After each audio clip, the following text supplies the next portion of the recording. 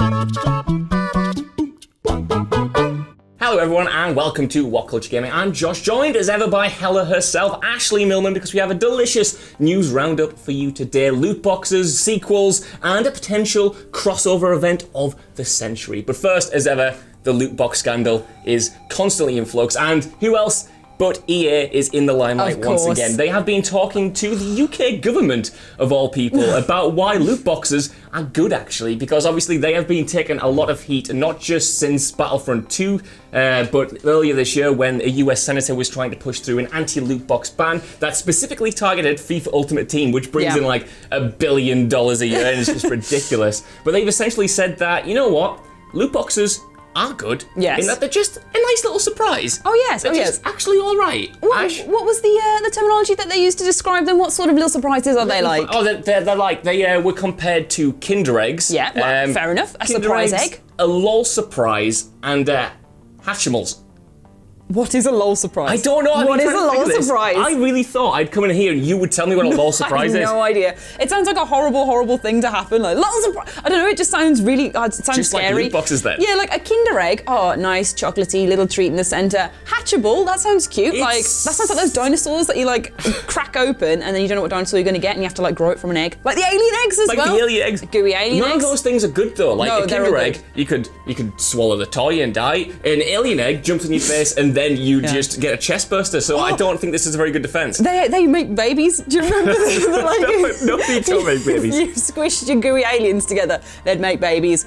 Urban myth dispelled. But anyway, the lol surprise, I have no idea what the hell it is, and it sounds horrible like a loot box. It's just, that's my addition to this segment. This is somehow just being entirely about Kinder Egg stuff, man. But it's frustrating to see here, just like, they never really say like why a thing is good. They just say what it's not. In this case, they reiterated that they agree with the bodies of governments who have said that loot boxes aren't gambling. They've doubled down on that, and they've compared it to sort of like chocolates and sweets, when it's far more insidious than that. I don't like how they can just kind of like keep pushing the issue away and just focusing on the legality of it. Like they call it, they say it was like, a nice surprise, and that it was like ethical and good and like moral. It's not. And it definitely is gambling because you don't know what you're going to get and you keep going until you get it. Yeah. I swear Rich has actually spoken about his things with Call of Duty before, where he's kept going on the pulley gummy machine, being like, because gambling. It's only gambling. Like we've said many times before, it's only technically not gambling because you can't get the money that you put in out. It's only spent on in-game items. But it's like using the exact same mentalities all the way. And they compared it to sort of, they said, the official statement was, we do think that the way we have implemented these kind of mechanics, and FIFA of course is our big one, our FIFA Ultimate Team and our packs, is actually quite ethical and quite fun, quite enjoyable to the people. Even when they're talking about it, they have to use like the quite. It's like, they're not saying it's even fun, it's like, oh, they quite like it. People are quite enjoying it. It's just so frustrating to see them sort of continue to push back, even though they know players like are outraged about it. Yeah, it keeps making loads of money, and that's obviously why they want to keep putting it in. But it's just like, they need a better defense than this. This is not a good spin. It's good, it's fun, it's not gambling, everybody loves it. We're not arguing with the government as to whether it's good or not. That's the thing. It's like, oh my god, we have to talk to the UK government about this, who are investigating gaming as an industry. And I'm sure, you know, I don't trust the UK government to bring about any good regulations because, I mean, remember when they banned video nasties like 30 years ago for no reason at all? Actually it's bad. Not really good. So many things missed out on. I don't think this is going to go anywhere, but at the same time, it's just, it further emphasizes just how like out of it they are with like the messaging and stuff, and I don't like it. So talking about God of War, let's talk about that instead. Come on then. Really good segue into the next news. Segue. Shut up about loot boxes, let's talk about God of War, because Santa Monica Studios have, sorry, I stroked your leg then, have been putting out their advertising for hiring the next people to do God of War 5. I did see this, finally. Are they just like, they're not even kind of hiring it, they said that they are hiring people with knowledge of God of War. Wonder what that could be for. Oh, I don't know. What project could this be? Ragnarok is coming, Ragnarok is coming. But yes, God of War 5 is on the way to being in production, which is the most great news of 2019 so far. I made lots of different things about this because there was an important thing about the facial blend shape character artist. Interesting. The facial blend shape character, which I have no idea what that is or what they do, but the actual little segment for them says that it's going to be a next-gen experience. Which makes a lot of sense. Like, we all but know that Sony is going to officially drop their console next end of next year. Like Microsoft have said their Xbox Scarlet is coming in holiday 2020. So that would make a lot of sense. It's interesting that they're going straight into production and not doing sort of an expansion, because from the other PlayStation exclusives that we've had this year, Uncharted, Horizon, and even Spider-Man, they've all released sort of like these extra DLC packs. Yeah, we haven't had that from God of War, which is disappointing, but if it means a full sequel comes sooner, I think I'm alright with it. As I say, the whole thing about DLC is that it's kind of annoying. Like, you want your whole game when you get your whole game, whereas I feel like that's what they're delivering with this. They're going a really tight production, like what they did with God of War, doing all these really wonderful things with it, and just give us the whole package. Like, God of War is their most fast-selling PS4 exclusive, I think, with over 10 million copies sold as of May 2019. That's crazy. Yeah, I know, it's actually so much. But yeah, people absolutely love it. People are really invested in it, which means, yes, they could, you know, get a bit of DLC out of it, but everyone's going to be far more excited for Ragnarok than they are, like, whatever else they're going to do. In my dream scenario, God of War 2, which would be a weird name, by the way, if you just call it God of War 2. I've just thought of that. I think I hope it's God of War Ragnarok. God of War Ragnarok. Yeah. If that was a launch title for PlayStation 5, which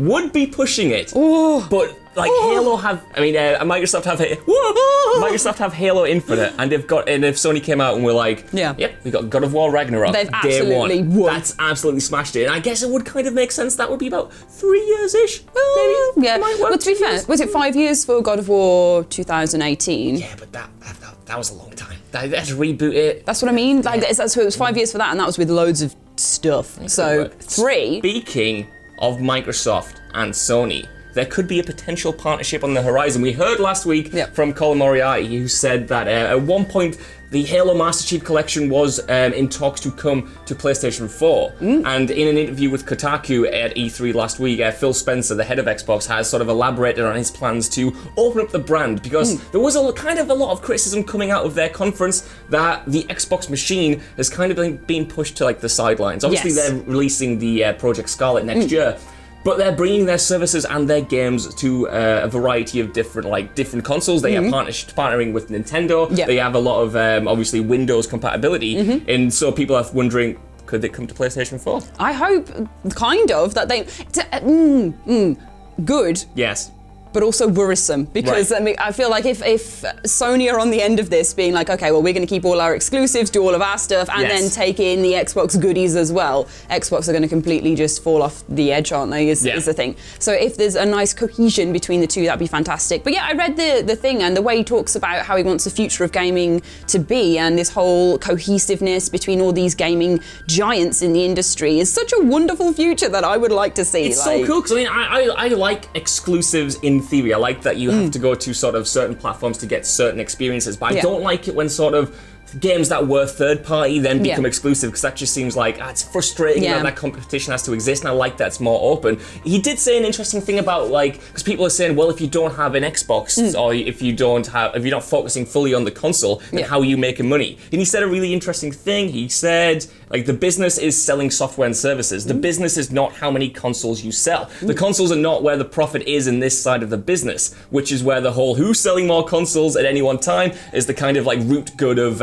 who is doing well in the business is not true, which is interesting, because that's what we always focus on, I think. We focus on how the PlayStation 4 sold double the Xbox One, and we're using that as a barometer of success. But apparently, like, it's more in the software and like the games, which would make sense for Xbox to try to get their exclusives everywhere and then reap in the benefits in a way. Exactly. No, yes, I guess they've been on the back foot this generation, so this is their way of actually stepping into the forefront and going, okay, let's have a little bit of this, a little bit of this, give back as much as we can. I think that's a fantastic way of them actually pulling themselves back into relevance a bit, because as much as I love Xbox, they have kind of... And you know what? I mean, I didn't make to say words then. They've done this. And you know what, right? I love Halo, but I don't like, controversial, the Xbox controller. So let me play Halo on my nice little DualShock 4 with a nice little touchpad and a light and have a nice time. Is that too much to ask? Ash, what's our final news story? Well, speaking of Halo. Another great segue. Which will be on the next gen. Whoa. We've got some more next gen stuff here, which, let me get my, ooh, wow, Jesus Christ, that was dangerous. So this was in the, a piece from the Ubisoft man, Alain Corey. Got it right, finally. Alan. But yeah, so he was talking about things that are going to happen in the next gen and how he feels about that and what sort of things are coming. And it was basically loads more stuff about how it's going to be more powerful, it's going to be fantastic, all this, all of these vague things about the future that are just going to be really, really good. And that's I promise. Yeah, that's about it. And one of his little notes on that was there was new ways for fans to exchange data, but like no expansion on this, just data. Ash, I can't wait till the next gen comes so I can exchange data with you. Wow. That sounds so fun. What a good feature. I love exchanging data. Let's exchange some data.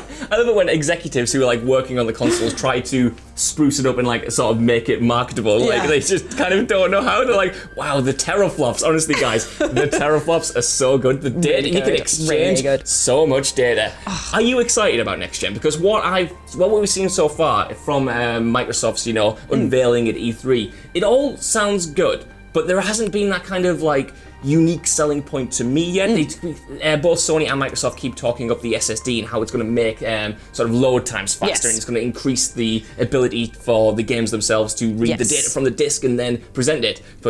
But then, like, okay, yeah, like, that's cool. It's all good and stuff, but like, it's not tangible at the moment. I think as a gamer, I guess people who are interested in PC gaming and like the console gaming, the difference between the two, it's kind of catching up still. So it's all of the different spec stuff I feel is good and interesting, but I want a bit more that's like, okay, well, this is the experience I'm going to get on the next gen. And there's been this description of it being like the leap from 2D to 3D, which, if you're thinking about gaming, massive. Thinking about film, I didn't even think about that, yeah. There's the other side to this. We're swapping mediums for a split second. Yeah, but like, I just mean that they were like, the 3D film is the future, 3D is all this and the other. What if this next gen happens to be their 3D film?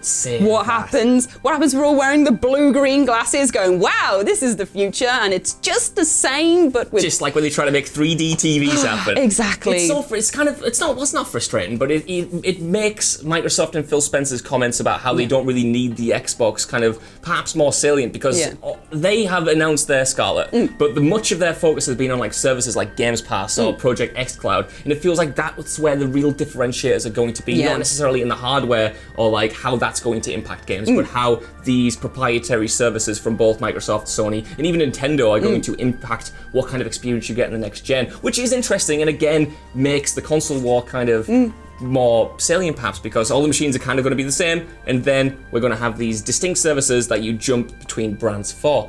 I don't know. But Josh, come on. What about the data exchange? The data exchange? What about the data exchange? What data? Ash, there's all this data we're going to get to exchange. Should we finish up this news and then go exchange some data? Yes, please, but I have one more quote because it really made me laugh. Was from Matt Booty about the next gen. These are the things that they are proposing that will make these machines super sexy for fans to look forward to. But what do you guys think down in the comments? Do you think this is going to be super sexy, and are you looking forward to it? But even if you aren't, could you give us a like, share, subscribe, and head over to WhatCulture.com for more list news like this every single day. Even if you don't though, I've been Josh, she's been Ash, thank you for watching, and we'll see you soon. Bye! Let's go and exchange some data, come on. Come on then. Yeah. I'll make a cup of tea as well. Yeah.